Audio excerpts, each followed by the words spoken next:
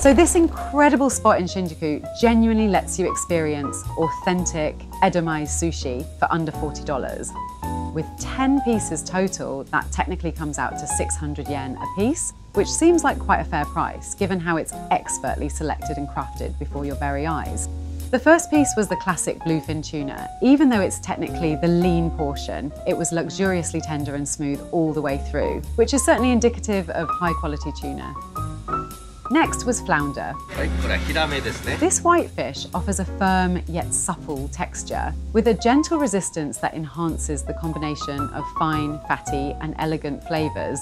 It was smooth, clean and had a satisfying chew. The third piece was certainly a pleasant surprise, and one of the reasons why the adventurous nature of omakase is such a delightful experience. You never quite know what piece is coming next, and you're leaving it up to the chef to serve what's best. This delectable piece, for example, was arc shell clam, with a unique texture that was a combination of tender, crunchy and smooth. It offered a refreshing experience that was clean and mildly sweet. On the topic of surprises, this piece exceeded expectations on all fronts. Despite its reputation as a more commonplace fish, the sardine was an absolute standout. The texture was initially most notable, with a naturally oily, buttery and melt-away tenderness that created an impeccable mouthfeel all the way through. The flavour was also intensely full-bodied, rich and deeply umami. Strong yet refined, it was perfectly complemented with fresh ginger. Halfway through the meal, we have squid, another typical item on omakase menus. It was pleasantly creamy, offering a slight and understated sweetness. The firm yet yielding texture also provided a subtle contrast to its mild flavour profile.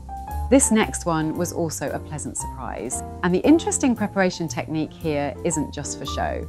Expert sushi chefs will often apply pressure to certain shellfish to stimulate muscle contractions in the flesh. This allows for a firmer and fresher texture experience. And the texture was just that, smooth, juicy, and the definition of fresh. Meanwhile, the taste was a clean, light, and subtly briny flavour that captured the essence of the sea and lingered pleasantly. All in all, it was certainly one of the more unique pieces.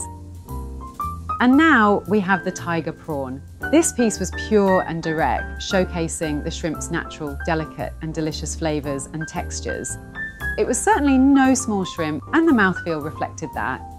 It was fresh, plump and had a tender yet bouncy bite that made it feel substantial and luxurious. And now we have the 8th piece in the lineup, which is a crowd favourite. Renowned and loved for its sublime tenderness and buttery flavour, we have the melt-in-your-mouth chutoro. Otherwise known as medium fatty tuna, this piece is a decadent and harmonious blend of rich marbling, subtle sweetness and bold umami. The texture is both tender and silky, combining the firmness of meat with the delicate dissolve of high-fat content. Coming in at number 9 is none other than sea urchin, a delicacy in Japanese cuisine. The flavour here was complex and multifaceted. Uni has a distinct brininess that evokes the freshness of the ocean, complemented by subtly sweet and slightly nutty undertones. With a smooth, creamy and almost custard-like texture, it melted away in the mouth effortlessly. And now for the last one. This piece is a personal favourite as it has an exceptionally delicate and tender texture with a subtle flakiness that gently falls apart when bitten into. Featuring a distinct umami and adorned with a sweet, salty and nuanced sauce, this was the perfect piece to round out the meal. And that's all. I'd say it was quite a bargain for under $40, and I'll definitely be returning. Well, thanks for watching, and as always, wishing you safe travels.